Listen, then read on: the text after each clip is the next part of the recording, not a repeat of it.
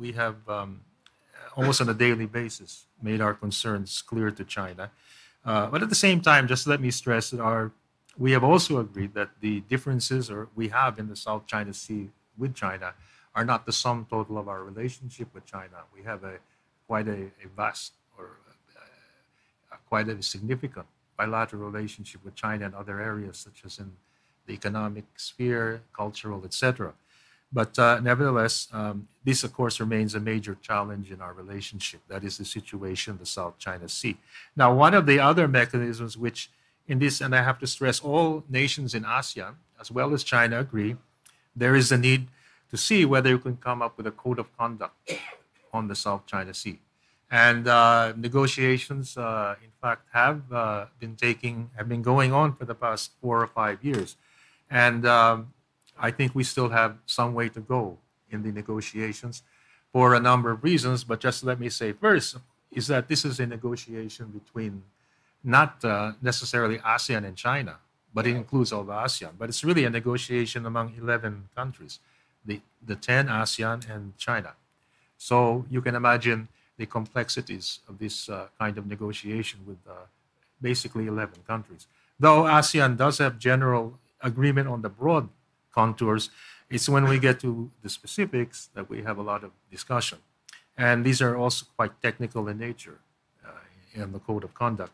So what I can say is that on the political level, China and all the ASEAN countries are committed to pursue the negotiations on an effective and substantive code of conduct.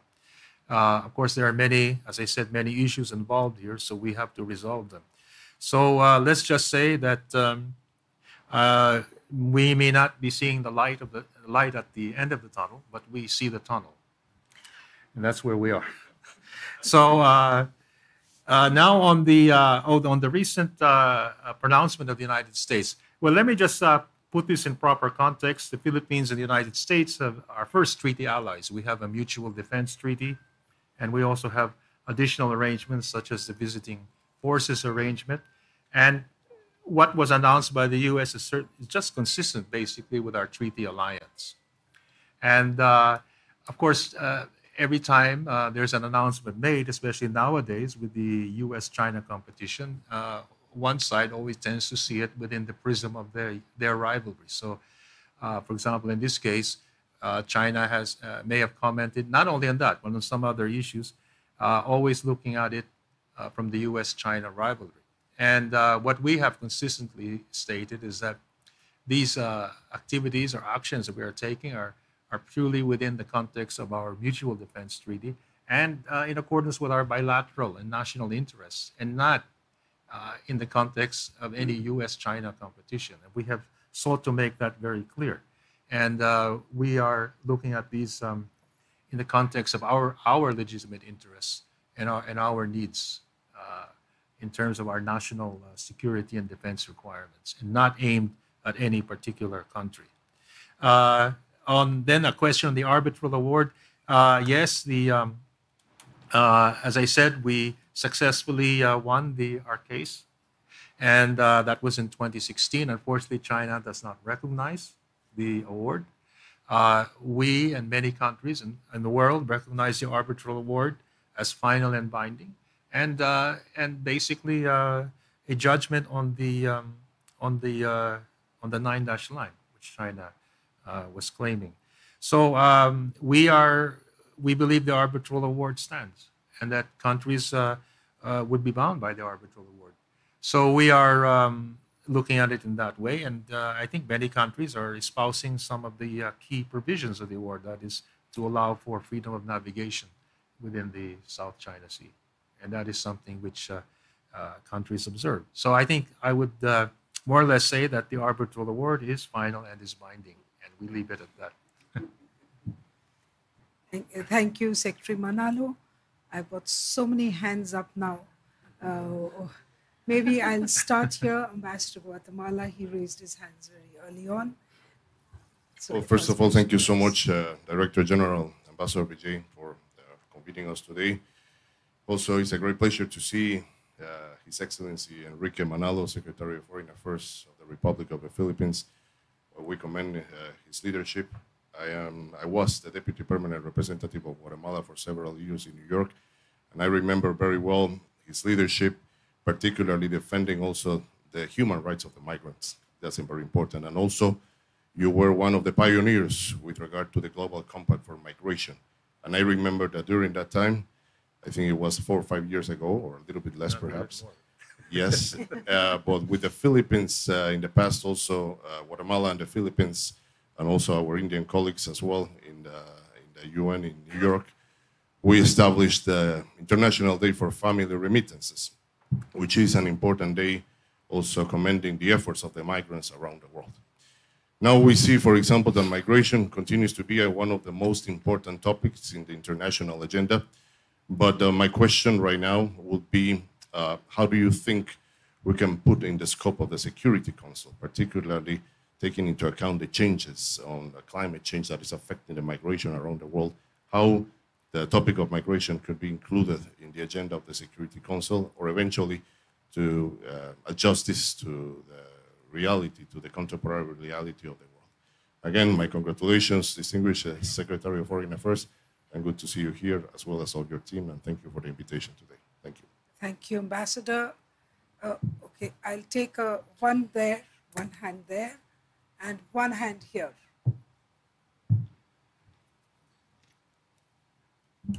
Hi, sir. I'm Siddhant from Vion. So my question is, you're buying BrahMos missile from India. How do you see India as a country from where you can buy defense assets for your country? Okay, one question here. Himani, you take Himani Pant. Himani Pant. Thank you, Excellency, for a very nice lecture. I'm Captain KK from National Maritime Foundation. I had come across a media report with regard to the India-ASEAN maritime exercises, where it was reported that the Chinese maritime militia sought to disrupt the exercises somewhat by trying to get into the same area of exercises, and that the Philippines Navy ships or maritime security agencies tried to thwart it. My question is with regard to the veracity of the media report, and since you are the government, maybe I would like to know your perspective with regard to reality or otherwise of it. Thank you, sir. Secretary Manalo, the floor is yours. Thank you very much. Well, on the first question from our colleague from Guatemala, of course, it's so evident now that climate change is really at the top of the almost at the top, or if not the top of the agenda, is probably one of the major, or if not the major, global security challenge. And I think this already implies that climate change has had so many effects on so many issues and sectors in our societies. And it's certainly something that we have to really address. And I believe not only in terms of in the General Assembly, but also in institutions such as the Security Council, because it does pose a major security threat in so many ways. And I said, since it influences so many sectors, this particularly includes the potential effects on migration and the dangers that, for example, natural disasters or even rising sea levels pose to the to countries and the implications this has on migration. So I think this is certainly an issue which has to be explored in more depth, especially from the global and regional and even national security angles, which makes it also a good candidate for the Security Council, which, by the way, the Philippines is running for in 2027, 28. So you might be hearing more about this from us, especially these issues, because these are new threats which we have to really address through global cooperation. I think the issue of migration is very important, not only because the Philippines has a stake in this, but I think all countries have a stake, and the implications climate change would have on migration flows. On the point of yes, well, we certainly hope to develop a very robust defense cooperation arrangements with India. We already have entered into some potential deals, And I think we will be looking forward to having more. In fact, that's one area which I hope to discuss also during my meetings tomorrow with the Minister Jai Shankar, and also our defense officials have also been in contact regularly on this. So we certainly view a partnership with India in the defense area as one of the brighter aspects of our future relationship. Now, and I'm not talking about the distant future, but in the near term. On the ASEAN maritime exercise, I don't have the full details of that encounter, but all I can really say is that ASEAN-India cooperation in the maritime sphere is an important aspect of our collaboration, and the Philippines is also very much behind ASEAN in that effort. And also that we see great potential in Philippine-India maritime cooperation and increasing greater contacts in the maritime sphere, especially through maritime domain awareness, greater collaboration with each other. And again, another point that I might raise in my talks tomorrow too, that we have quite a wide range, great scope for cooperation in this area. And I'm not only talking about military, but even in terms of maritime domain awareness as a whole. Thank you. Yeah, Secretary has agreed to take two more questions, so I'll take one from this side and one from this side. You have the floor, sir.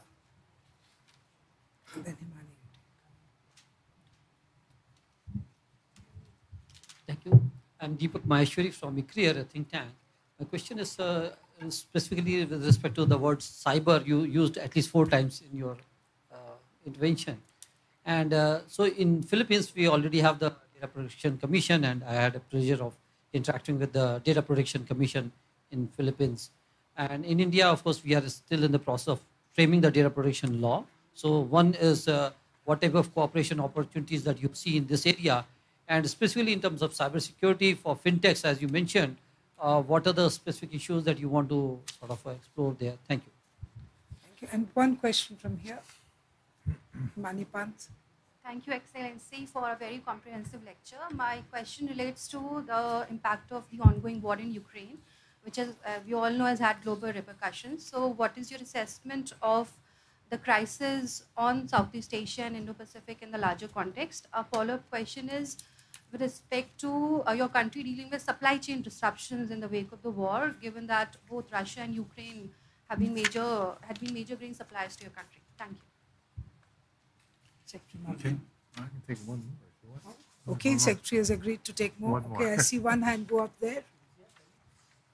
Okay, here Ambassador Goel has a question.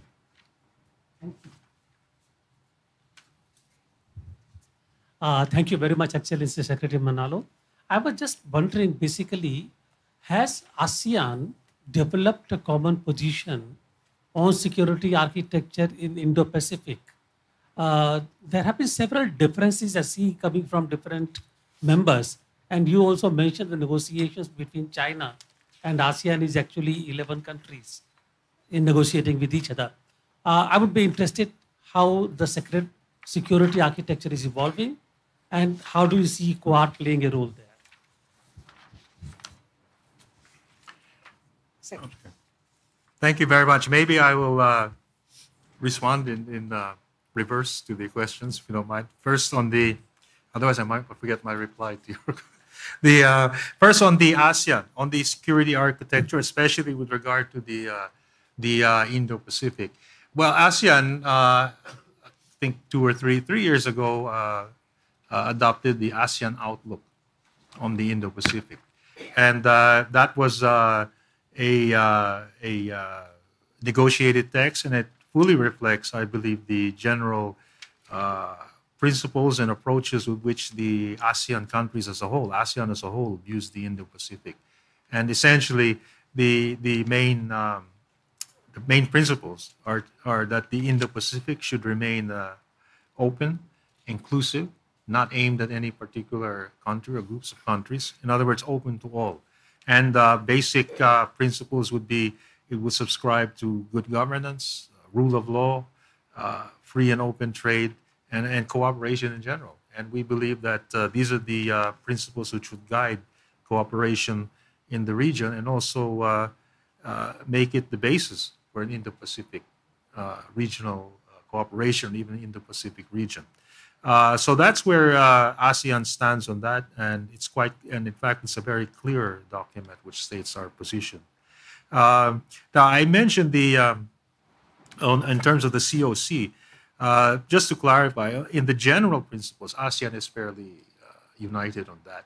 It's when we get to the nitty-gritty, as you know, in the negotiations where countries tend to have, I wouldn't say differences, but sometimes nuances in the position. And that's why it's taking time, I believe, to negotiate that.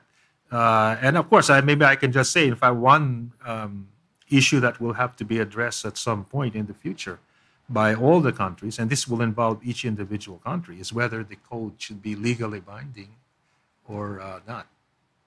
We're not yet there. But that will certainly be one of the issues. And I think there you would have to say that each country probably would have to think about it first. But on the general principles, ASEAN is definitely united in terms of how we approach the negotiations and what general issues we are trying to address with China. But again, let me say, China and the ASEAN countries, at least at the political level, are all committed to finalizing the code. And in our case, to ensure that it is a effective and substantive code of conduct. On the issue of the Ukraine, well, the president, Marcos Jr., has always said that the conflict in the Ukraine can no longer be viewed as limited to just that area. It has had effects on, in fact, almost every country. In the case of the Philippines, in terms of food security and agriculture, and this has necessitated our trying to forge greater partnerships with other countries in promoting and achieving food security arrangements and agriculture. And it's also made us try to address other areas such as renewable energy, etc. So we feel that this conflict has certainly transcended and affected all countries in the world, which is why, of course, we are supporting all efforts to promote a peaceful resolution of the conflict in the Ukraine. On cybersecurity, I mentioned this is certainly an area which we hope to explore more fully with all partners, especially with India, given their well-known lead in this area. And we want to really see in the Philippines how we can do this. In fact, most recently now, I mean, just today, of course, the fact that we are deeply interconnected is there. But for example, we need to address issues such as even false news, fake news, which has just come out the other day, affecting even my department. So, I mean, these are issues which we need to address. I mean, they're so obviously false, but they do create a big following. And I think in terms of cybersecurity, we would like very much to discuss areas where we can address cyber terrorism. And even more recently, trafficking through cyber terrorism. We have, that seems to be a new and emerging threat that a number of our citizens, not only the Philippines, but countries in our region, ASEAN countries, people are being affected by scams. And we have had to address these by trying to rescue many of our nationals from this. So I think this is a very new area, not new, but certainly an emerging area where we need to have cooperation, especially with countries such as India. I think we can work together for this. So actually, there's quite a long list. And again, as I said, this is an area that we will discuss in our talks and even after our talks. But certainly, we are quite open to exploring these areas such as cyber terrorism and cyber trafficking. These are the negatives we have to address with India especially.